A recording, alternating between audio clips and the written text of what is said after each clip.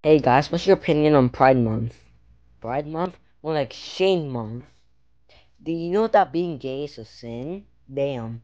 Do you know that LGBTQ plus made fun of a World War II veteran? They need to go to prison for doing that. And it's a crime. This should be a crime. I agree with you. That's just disrespectful.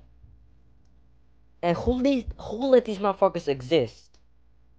They literally ruined the rainbow. Now everybody thinks it's gay. But no, it was just a promise of God to not flood the world. And now we have transgender kids. Like, what? That's just how society is fucked. The world's fucked. For real. That's what I'm saying. Let's make a petition to remove Pride Month from existence. And let's put World War II veterans a month.